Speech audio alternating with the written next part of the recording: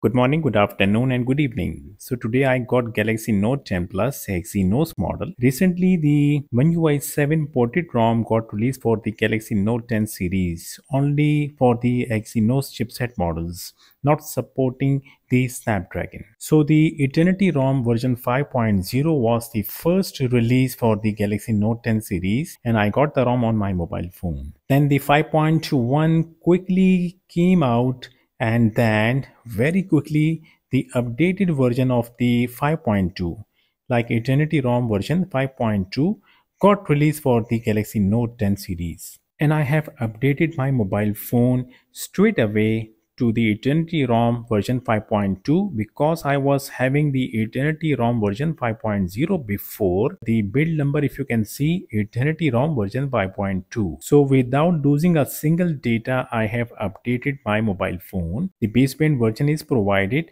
I have manually update the Google Play system update by tapping on it, but before we have to check that the internet must be connected, and just tap the system play update. It will show if the updates available. Right now, if I tap it, you can see that device is up to date, and now the date is showing 1st June 2025. Before it was like 1st Feb 2025. I was getting many messages that after updating the Google Play system update, mobile phone got stuck on the Samsung logo. Well, in my case, it didn't. But I did this updating procedure with the EternityROM version 5.2. Now let me tell you that the first version, the version 5.0, was working fine on my mobile phone. I was not facing any issues. I was not getting any problem using the version 5.0.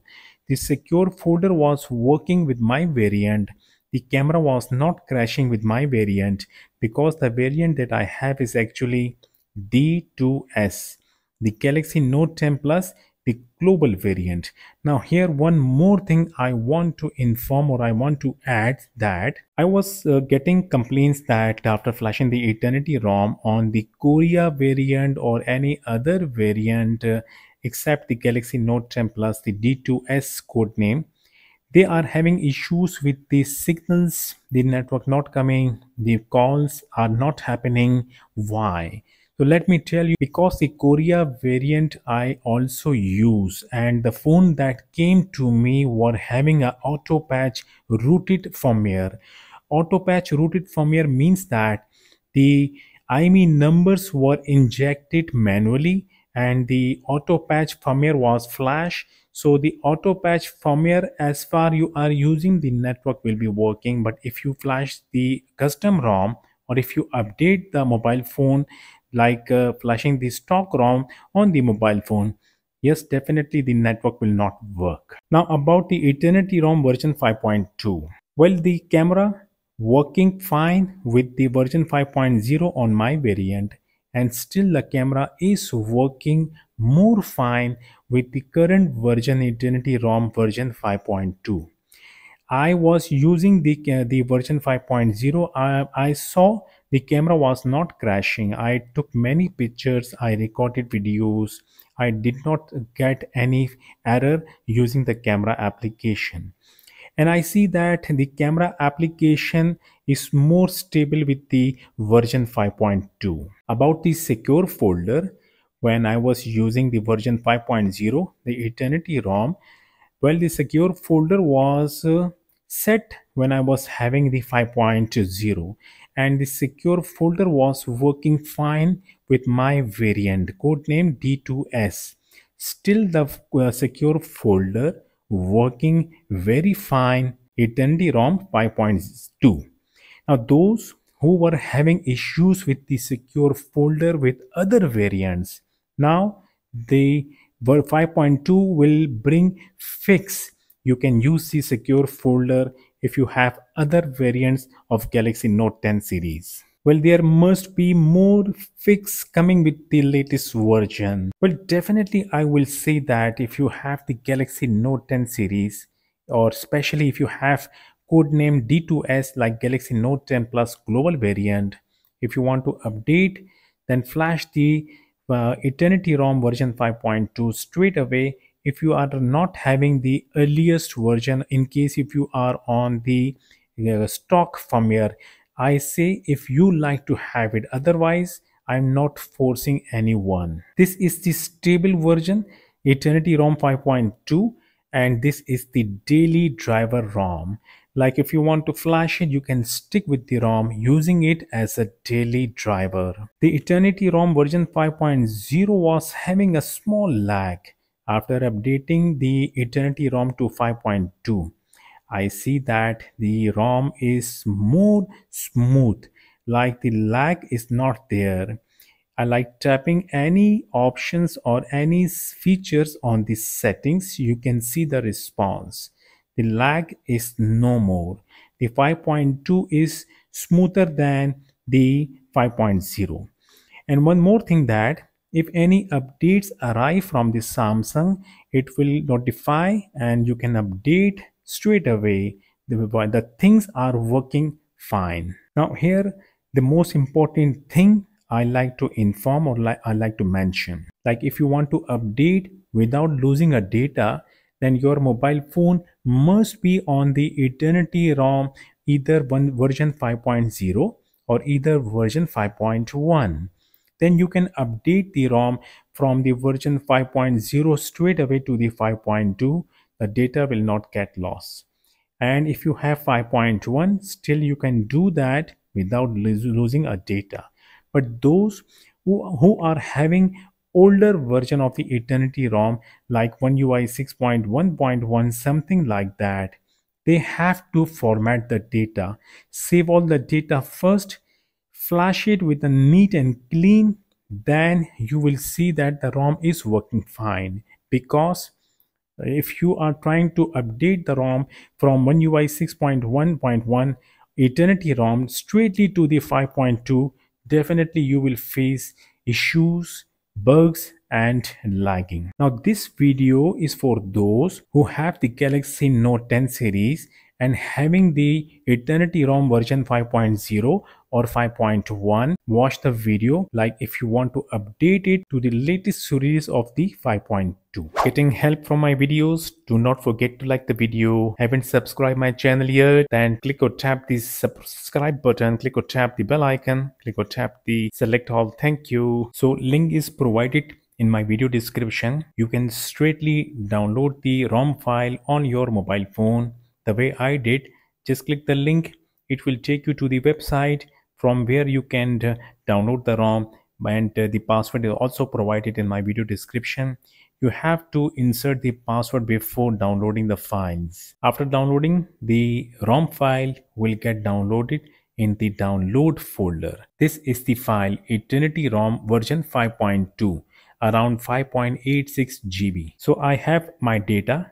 I have both accounts logged in my mobile phone. If you have the Eternity 5.0, definitely you will have the kernel KSU Next. If you want to boot the mobile phone straight away to the TWRP recovery, so you have to open the kernel KSU Next application, then tap this circle and tap reboot to recovery.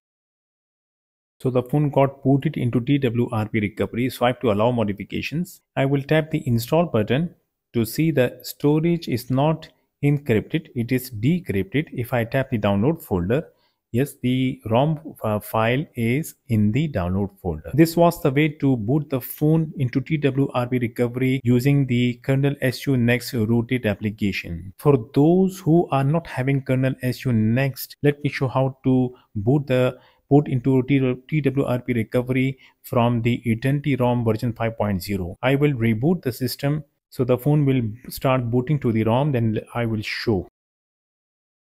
So my phone got booted once again to the EternityROM version 5.0. Now those who do not have the kernel KSU Next software or application on the mobile phone, if you want to boot into TWRP recovery, because the TWRP recovery must be there if you have flashed the EternityROM, simply power off the mobile phone first.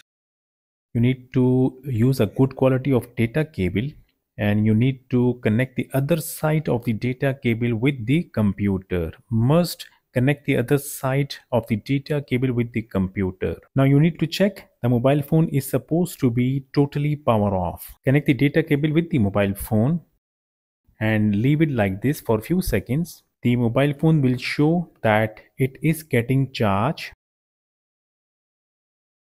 Right.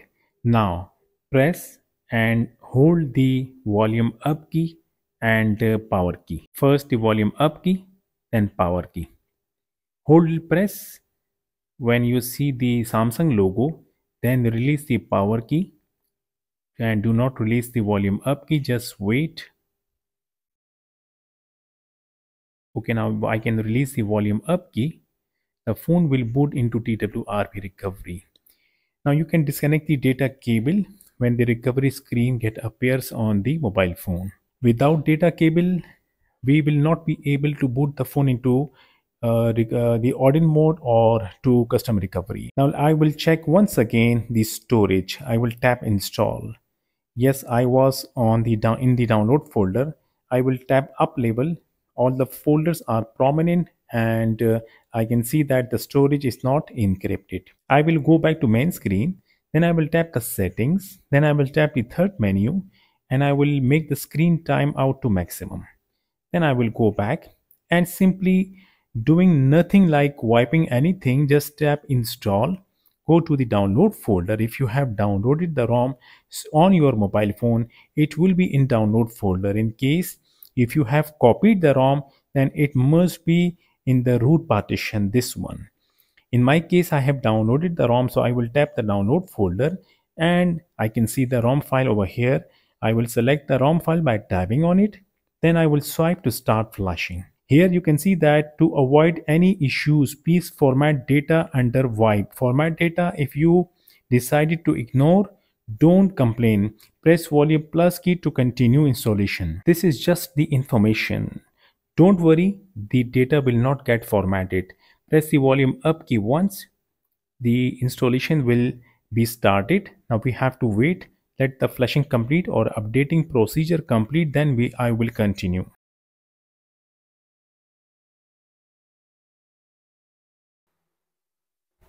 So the updating procedure got completed. Script succeeded. Well, do wipe cache and Delvic by tapping on it, swipe it, and then tap reboot system. The phone will start booting to the EternityROM, but this time it will be version 5.2. So the ROM got booted finally. Let me unlock the screen. Okay, I can see the wallpaper got changed. The wallpaper with the version 5.0 was different, and this time I can see that it is in black color. Let me go to settings first. Well, nothing got changed on the about phone. Things are all same model, no 10 plus. We'll tap the software information. So the OneUI version 7.0, Android version is 15. Now the build number, if you can see, EternityROM version 5.2. The ROM got updated from 5.0 to 5.2. Well, I can see that there are two icons missing, which is not here anymore. We'll go to menu. Where is the message application? Yeah, here it is, and the contacts also here. Okay, it is done. Data all remains there. We'll tap the gallery. All the pictures that I have to take already there. The data remains there. And if I tap the Play Store, yes, the accounts are already logged in. Play Store working. Let me show the device certified. So device is not certified. Then I will go to menu. I will see if I can see the kernel KSU Next. Yeah, it is there. If I tap the kernel KSU Next, yes, it is showing working, which means that the ROM still rooted. Now let me check the secure folder. It was working with me before and it is working right now also. Two files remains there in secure folder. Thank you for watching. Do not forget to like the video and keep watching my videos. So I will see you in my next video. Until then, goodbye.